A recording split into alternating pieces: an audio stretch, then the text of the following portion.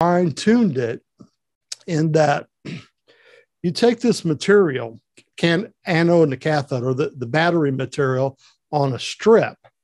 Mm-hmm. And for a long time, you had to use solvents. So when you had to use solvents, the battery had to air out the solvents.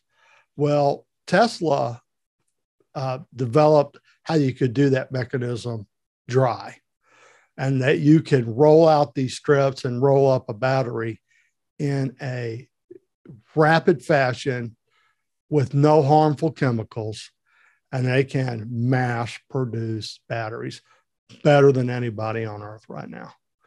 They can absolutely crank out. And it's, in the end, it's a whole lot of our renewable energy picture is going to be about batteries.